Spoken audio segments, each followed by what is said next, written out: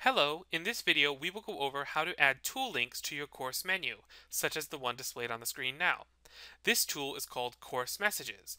This is a simplified messaging tool that students and instructors can use to message each other back and forth within a My Courses site, much like email.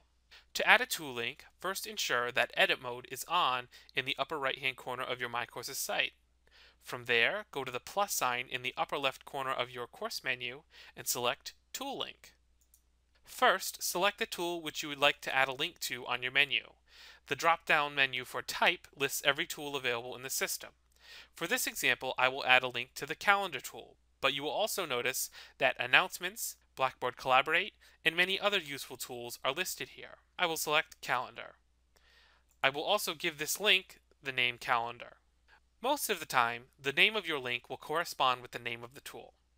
Lastly, make sure that you check the Available to Users box so that students will be able to see this link, and then press Submit. Your tool link has now been added to your menu. When I click on the calendar link, my course calendar will now appear. The same process applies for adding a link for students to see their grades, course messages, as well as many other tools in the My Courses system.